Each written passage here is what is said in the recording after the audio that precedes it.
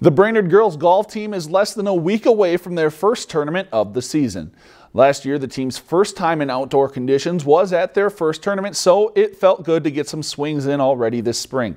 The team will look to replace a team state qualifier with a few younger faces this year.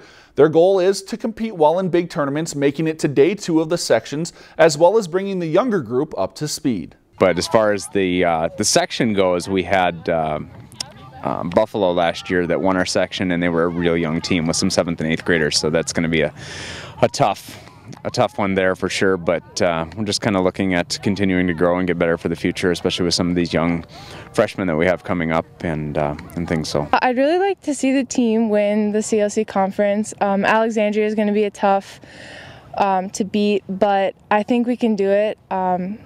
The captains, that's our goal, is to unify the team a little bit more than we have in the past years. That's something we can really improve on.